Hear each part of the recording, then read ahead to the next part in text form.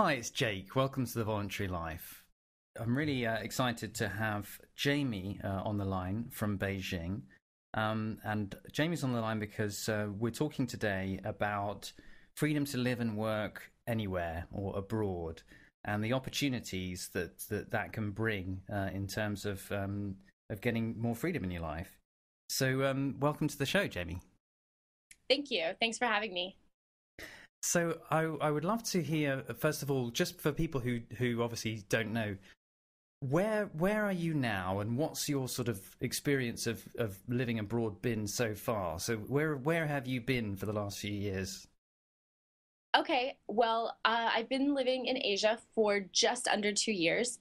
I left the States where I grew up and where I studied, went to school, worked, all of that in February 2010. I lived in South Korea for a year where I taught English. And then last March, the beginning of last March, I moved to Beijing, China. And that's where I've been ever since. Cool. And you work in Beijing freelance as a writer and so forth. Is that right? Yes. Yeah. I actually came over as an English teacher, did that for a month in China, but had kind of had enough of English teaching over here. And since about a month after I arrived, I've been doing freelance writing, mostly writing for different publications around Beijing. I've been doing some stuff for different media companies, doing editing, all kinds of freelancing, but mostly within the realm of writing and editing. Right, right. So what was the reason for you to decide to go and live abroad? And I mean, what was your thinking behind it, and what has it sort of done for you? There were a few reasons that I decided to move abroad. One was just that ever since I was younger, I had wanted to travel, and I just kind of never did. I got caught in this cycle of always doing internships and stuff like that. When I was in college, I didn't really study abroad or do much traveling during the summers. I went to grad school right after I finished my undergrad. And then I got a job immediately. And I kind of got to the point where I was like, my life is going in a direction where I'm not going to travel for years and years. And I really want to see the world. So I started to kind of reevaluate what I was doing and what I sort of where my career was going.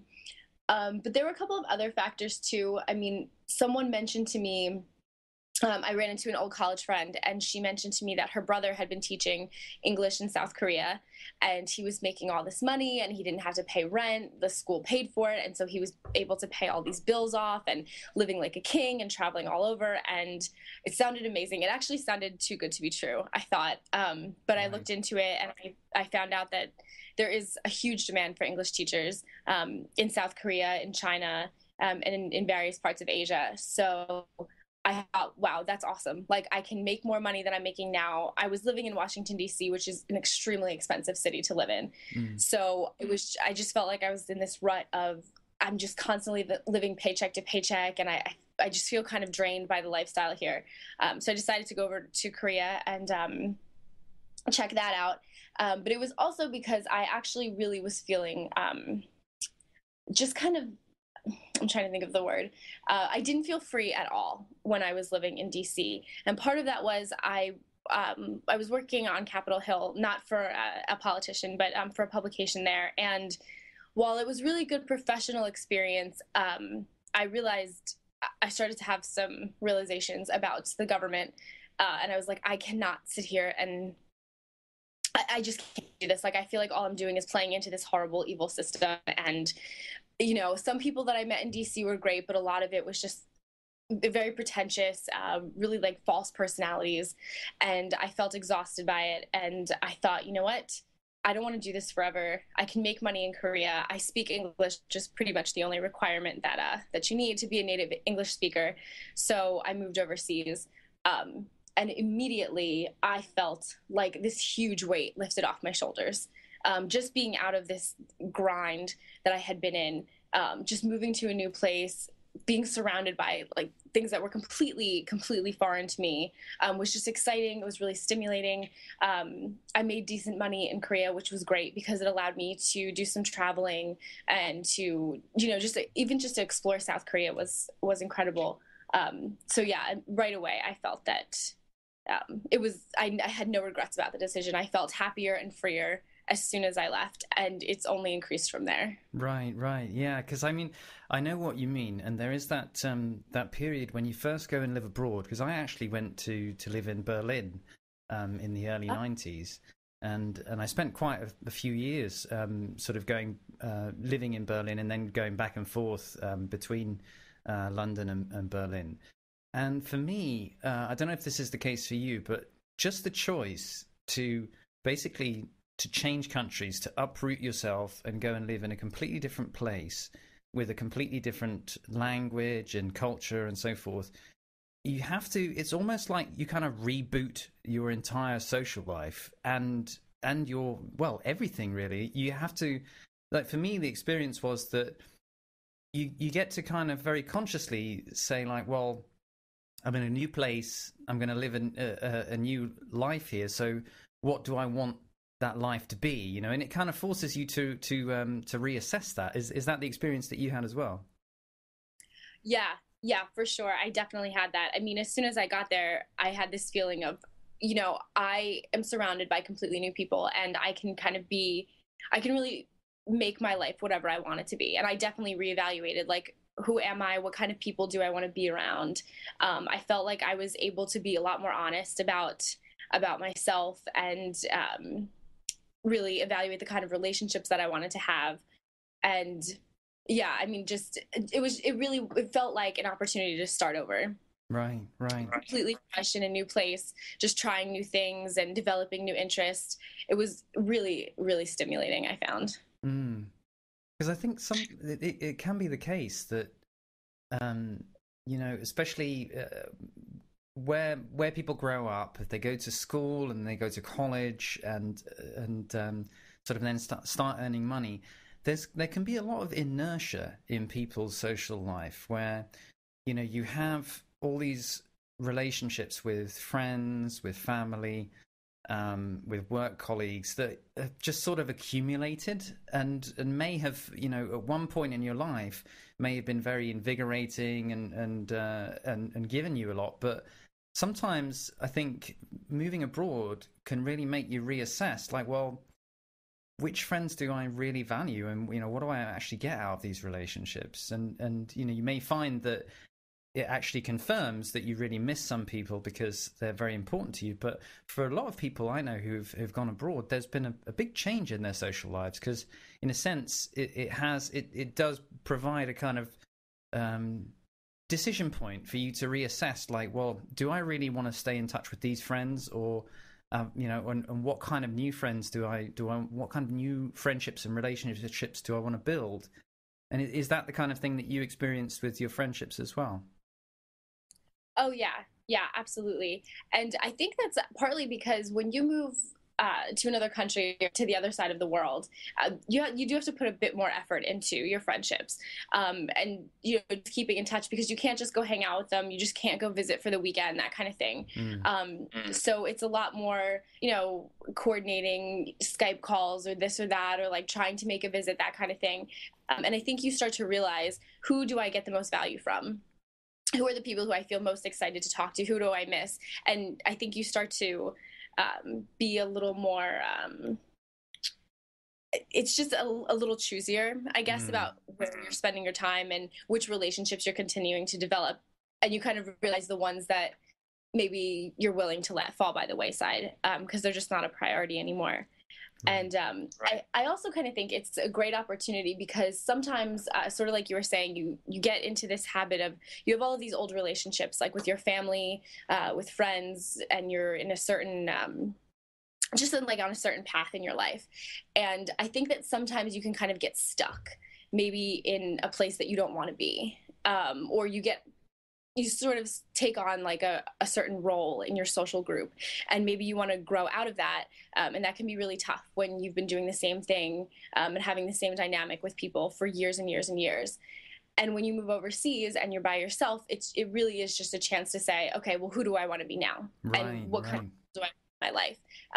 And that is amazing. It's really a great growth experience, I think.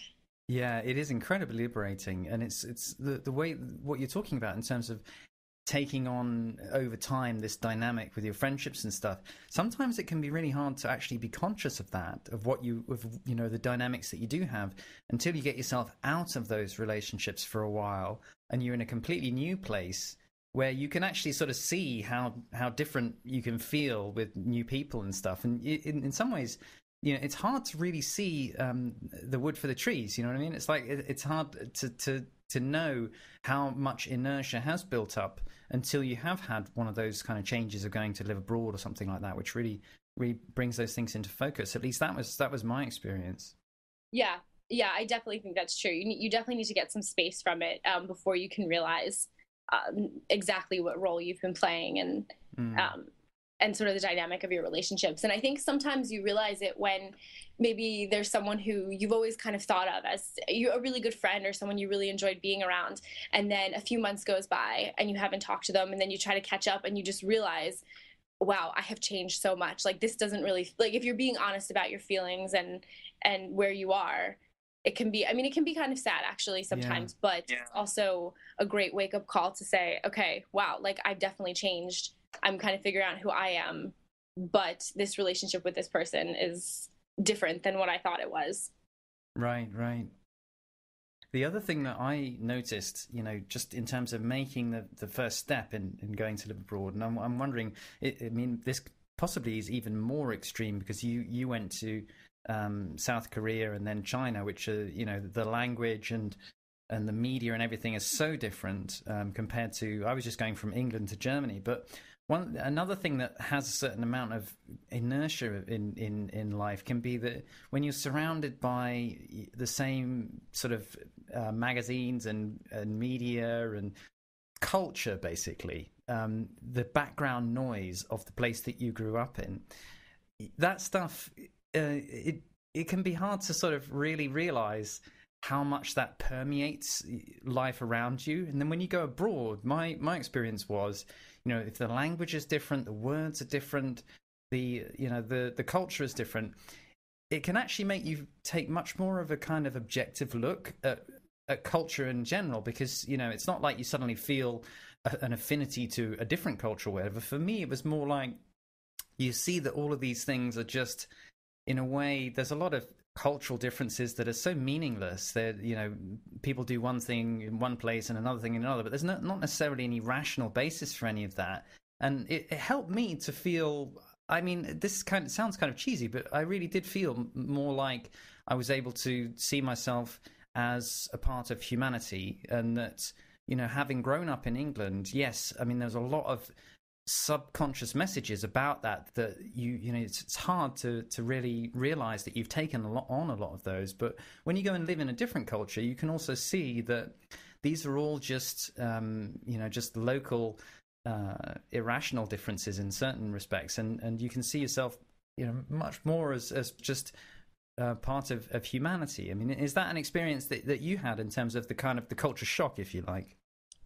Yeah, it definitely has. And it's something that I'm not always conscious of, but then something will come up, someone will tell me something even about America or about the culture here, and I'm just like, that's so strange. This is so weird, and I feel so removed from right. like prejudices and things, and the way that a lot of people think. Like, I forget sometimes the different like the cultural differences and how people do things, and certain just prejudices that I think I probably took on growing up in the US. And it just makes you realize that this is crazy, like this is irrational. And I feel very removed from a lot of that kind of stuff. And yeah, I totally connect with what you were saying about just feeling more like part of humanity. I see a lot. There's a lot of irrationality, and there's a lot of things that it takes some getting used to over here, and that are really frustrating. But I think that's I don't see. I think I see people in a very different way than I used to. Right.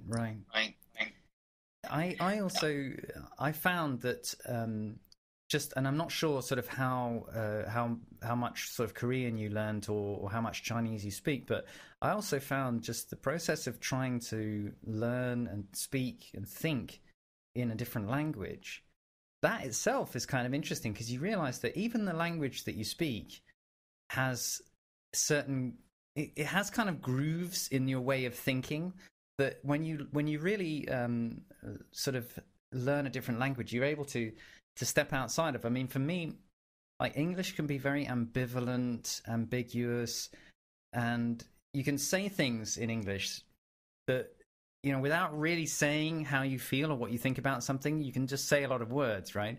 Whereas in German, it can be a very precise language, and that itself is kind of interesting because it got me to think about, you know, what it was that I was actually saying, and it also got me to think about, you know, what different words really mean. I don't know if that's sort of, if I'm explaining that very well, but do you find that sort of dealing with a different language changes the way that you think about things as well?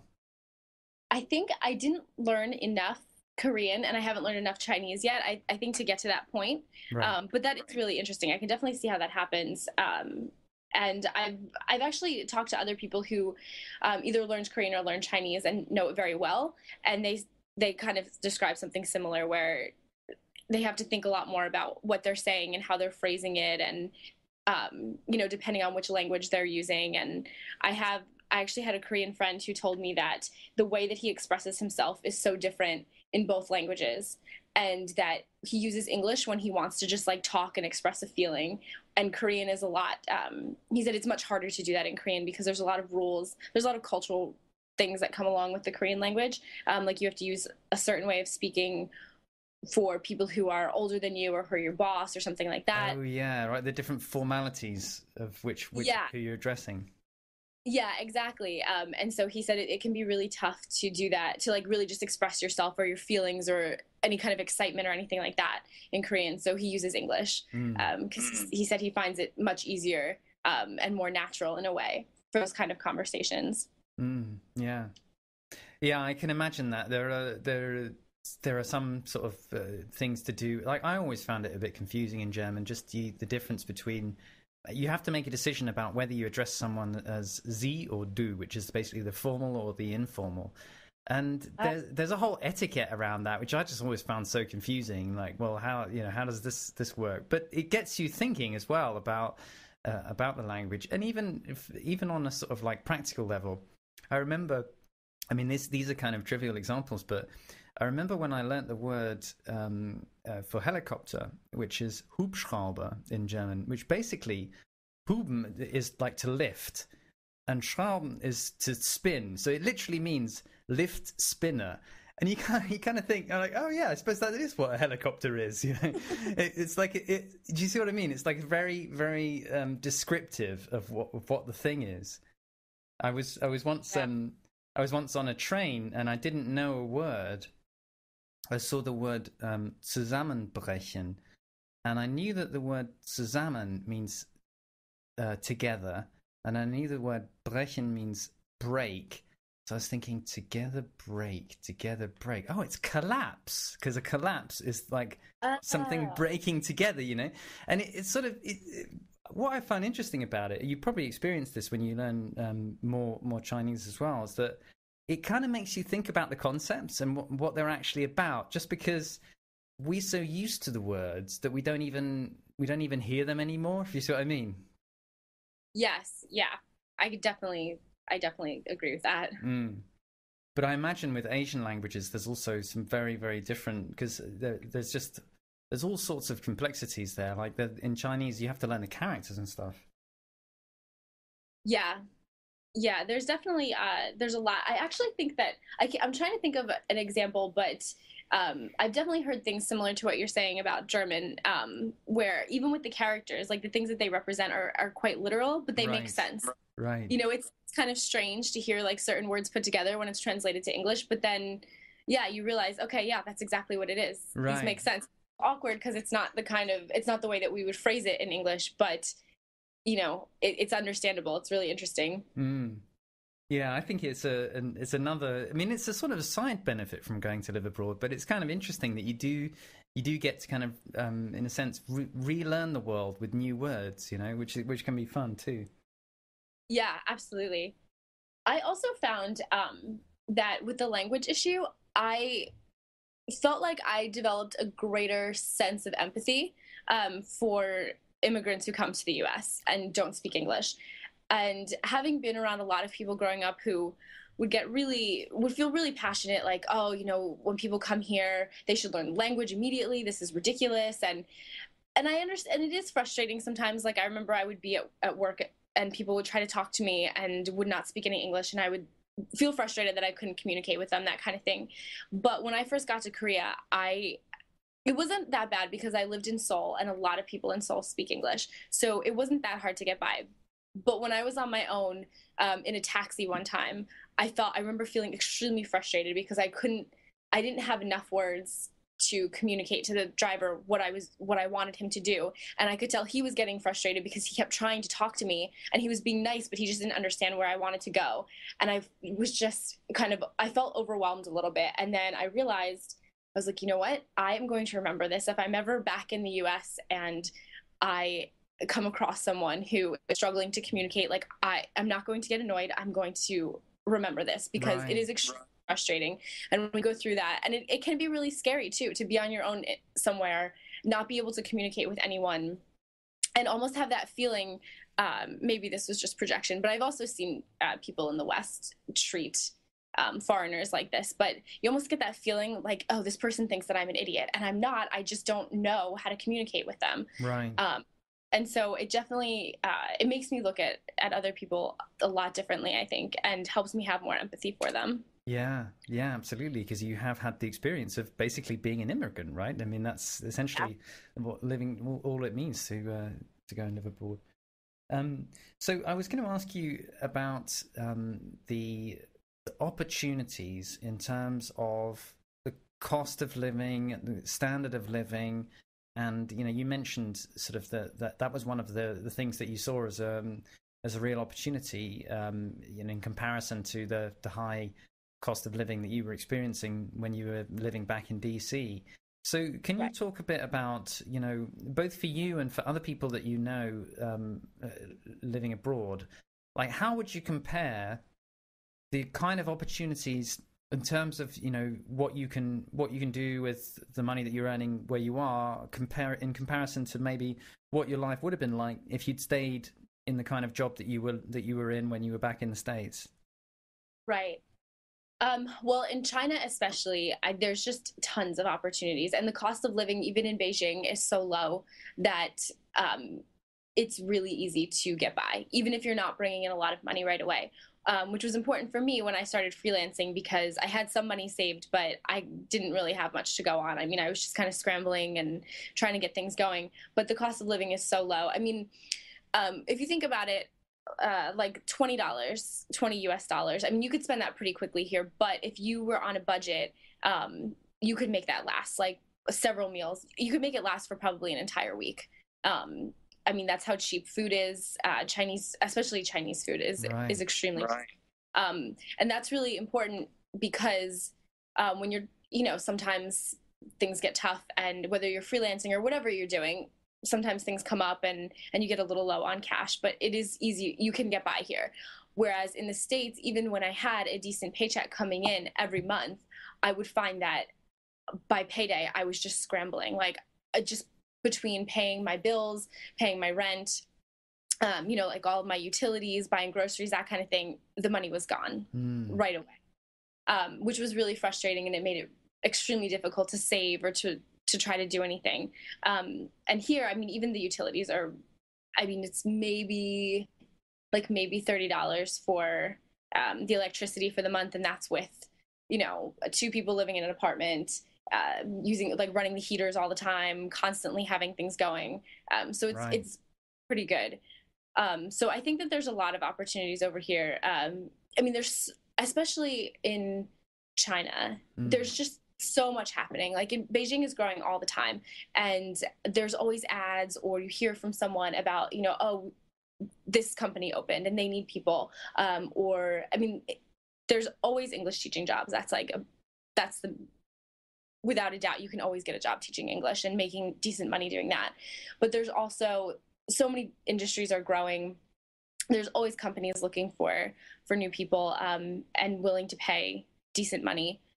So yeah, there's just and I don't think that that was the case in DC. I mean, even granted, I was a journalist, and that's kind of a tough field to be in right now in the West in general, I think, and maybe everywhere. But I never got the sense that there was a lot of opportunity going on. It was like, you have a job, you should cling to it, because otherwise, who knows when your next one is going to come around. Whereas here, like, there's just always stuff. If things get a little low, then you do a little tutoring, or you can do a voice recording job for some educational company that needs to record a textbook, or there's just so much happening, and there's always ways to make money.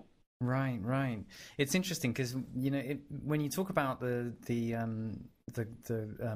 living expenses being so low, if you want to do something new, like start freelancing or whatever, you need that breathing space where you're going to be trying to get into a field. You're not going to be making much money for a while. And just by living somewhere where the cost of living is that bit lower, it seems like you get a lot more room. Whereas, as you say, if you're already living in a very expensive city, you've got to make rent, you've got to pay the bills and everything, you just don't have the breathing space to necessarily try out something new in the same way. Oh, yeah, not at all. I mean, I always think that I don't know what other cities in Asia would be like. I know that in Seoul, I wouldn't have been able to do this, but that has more to do with the visa situation there. Because in order to get a working visa, you have to be sponsored by an employer. I've heard, and from what I've observed, it's very hard to get a job doing anything besides English teaching, because the employer has to prove that, that they absolutely need to bring in a foreigner, and that Koreans can't do this job. And so it's really difficult. But in Beijing, there's definitely, I can't imagine anywhere else that I could be doing what I'm doing right now, just because the cost of living is so low. There's so much happening, a lot of opportunity. Like, you never really get to a point where you think, oh my God, I don't know what I'm going to do. I have no work this month. Like, I'm not bringing anything in. That pretty much never happens. Yeah, it sounds like a really good mixture between low cost of living, but also lots of dynamic opportunities in terms of just, making rent by doing whatever you need to do in terms of, part-time jobs or other things. What about housing costs? Because, I mean, that can be, even in some cities where you find that, maybe food and other things can be relatively cheap, especially if there's been like a property boom, you can sometimes find that it's the rent that's really difficult. I mean, what's it like in Beijing and in China and for that? In Beijing, it's actually not bad, which is kind of surprising for a big city. But for me, I have a 2-bedroom apartment, and it's 3,600 RMB a month, which I believe is about $560. That's what it was the last time I checked. Right. And for a 2-bedroom apartment, I mean, that is significantly less than I was paying for renting a room in a house when I was living in the States. So yeah, it's a 2-bedroom apartment, and it's in a great area. It's in a great area of the city. Like, it's really, really close to sort of like the foreigner district. It's close to the business district. It's so and I think in most places it's even less than that. So a few $100s, and you can get at minimum a room in a really nice apartment. Right. And even if it's a bit more expensive in Beijing, maybe compared to some of the provincial places, you still, if you're there, you've got the opportunity to have all the other work opportunities that you mentioned. I mean, I was going to ask actually, because I know that you know some people who are in maybe more provincial towns. Is it the case that there are still loads of opportunities there as well, work-wise, or is this really a Beijing thing that we're talking about? I think there's opportunities as far as teaching English goes, but I'm not sure. I don't want to say for certain that there aren't as many opportunities, but my guess is no, because a lot of the stuff that's happening in Beijing is just I can just speak for myself, but as far as writing goes, there's a lot of publications here, a lot of expat magazines, that kind of thing. So there's a lot of opportunity. Right. And just in other fields, like for web design, that kind of thing, you're going to find more work in a city where there are, people from all over the world. It's very international here. People trying to start their businesses or establish a presence here. Whereas in the smaller towns, it's not like that at all. I haven't seen many, but the ones that I've seen, it just seems like there's not much happening. I mean, the cost of living is much lower for sure. So if you are just looking to like save some money, that kind of thing, or just experience China, then that's a great place to do it. But if you're trying to break into something else, there's probably less opportunity in the smaller towns and smaller cities even. Right. You mentioned a minute ago about things not really being quite as easy in Korea. And I was just going to ask you, for people, let's say somebody is considering maybe moving to East Asia, what would be your thoughts on, Korea versus China versus maybe other places that you might have also considered, like in terms of the opportunities, and which ones would you suggest would be really more worthwhile looking into? I think it depends on what you want to do and sort of what your priorities are. For example, South Korea is a great place. I mean, I lived right in Seoul. It was incredible. The city is awesome. It's quite modern. There's a lot to do. It's great. And South Korea's they pay pretty well. Like I said, most people. I met a few people who worked for different kinds of tech companies, but that's pretty rare. So if you go over there and you're just looking to make money, you can get a job as an English teacher. I think by the time I left, the salary was maybe like $2,000 per month, but which probably doesn't sound like that much, but your rent is covered, which is a huge thing. Right. And utility bills are quite low. And so if your priority is, to move overseas or to make some money, it's also very easy to send money back to the States, or I assume to other countries, from Korea. So if you have like loans to pay off or anything like that, it's also quite good, because it's really easy to save money and to send it wherever you need. But if you're looking to do something else, it's not a great place to go, because like I was saying, to get a work visa, it has to be sponsored by your employer. Whereas in China, you can get a business visa, which technically you're not supposed to work on, but it's what a lot of people do. There's a lot of different visas, and you can kind of live here and not need to be tied to one company necessarily. So I think that there's a lot more freedom. I know that since moving to China, I have felt even freer than I did living in Seoul, because I can kind of do whatever I want. I'm not tied to, I'm working for this one employer, which I found, at least where I was working, I was just drained all the time by the demands and the expectations of my bosses. And whereas here, I am my own boss. So, and I'm able to do that just because of kind of the way things are set up in China. Yeah, right. Cool. What do you think of the main sort of practical or even other kinds of barriers that you need to address if you want to go and live abroad and move abroad? What are the real things that you need to address in order to make that happen? Let's see. In terms of barriers, I think the biggest thing is just getting kind of like the paperwork and stuff done. Like most places, you're probably going to have to get a visa, and that's a little bit of a hassle.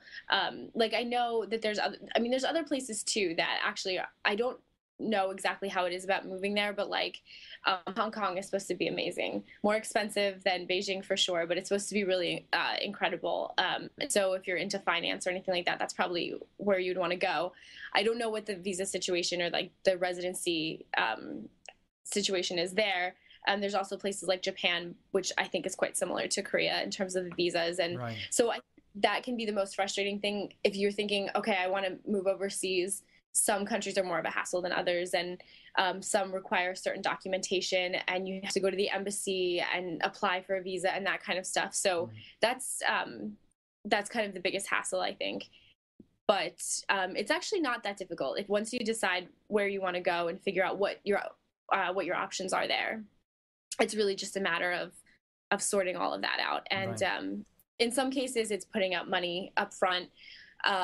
Like when I moved overseas, my company paid for my flight, which was a huge help because flights from, at least from the US to Asia, are not cheap.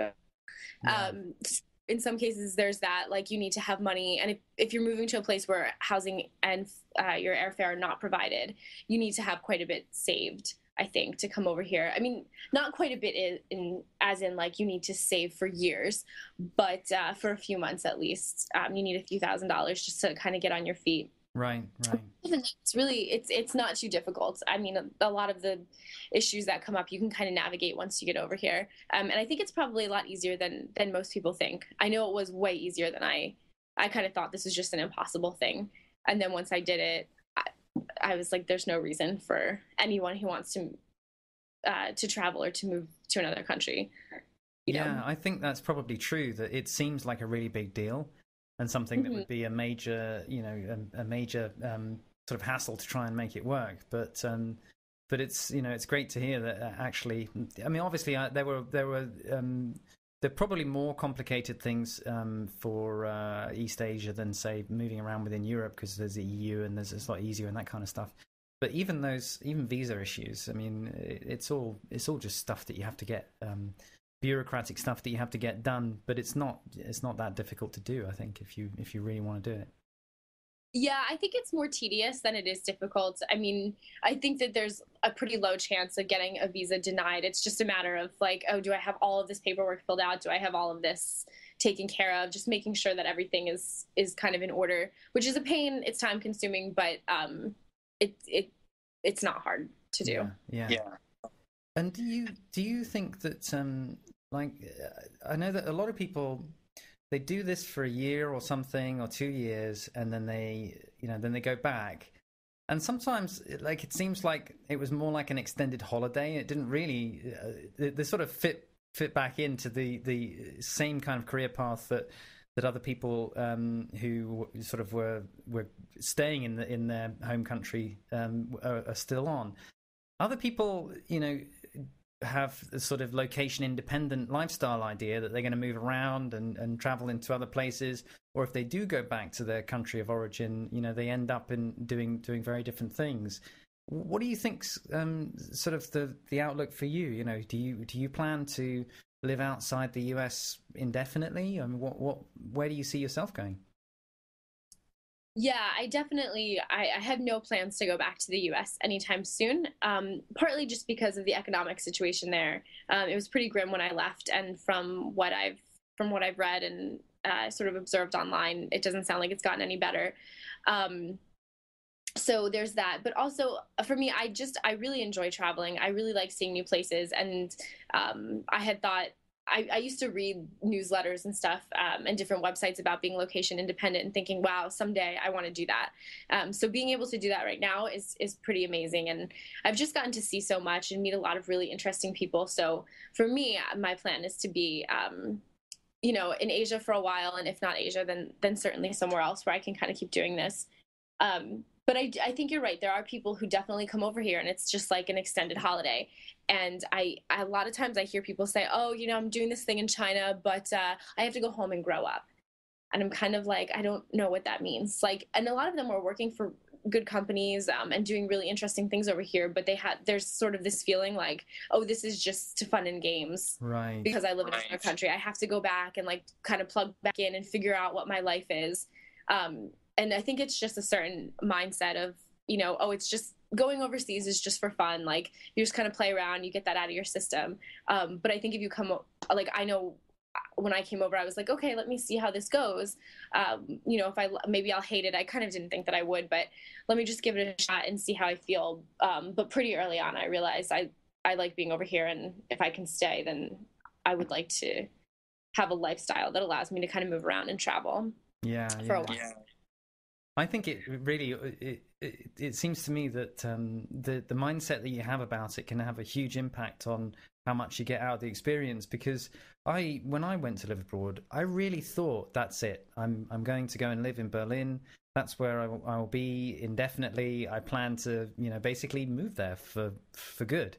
And in the end, that was shortly before the boom in the urban development market in Berlin collapsed in the mid 90s, and everyone who'd moved there to get jobs, the opportunities were very different, and things changed for me too. So I actually ended up going back to the UK, but I think because I had not seen it as like, oh, I'm going to go and have a long holiday and then slip back into my old life, I had seen it as I'm changing my life by going there. When I came back, I definitely had different priorities and wanted different things. And I think if that's, that in a way, it makes the whole experience very different, because it means that you can really get something out of the changes and in perspective and everything that the experience brings. Whereas, as you say, for people who are going to live abroad but viewing it as a short break before stepping back into the same career and so forth, I think that doesn't really have that much impact on the level of personal freedom that they then experience when they go back, because in a sense, sort of it is just like a long holiday for them. You know what I mean? Yeah, for sure. It's I think that there's probably this feeling of, like obligation or kind of being chained to this lifestyle back wherever they came from. I don't know if people recognize it as being that, but that's how I think of it. Whereas, I think you get a completely different experience when you go over somewhere and you're really open to sort of when you go over and think, okay, maybe this is where I'm going to spend a lot of time.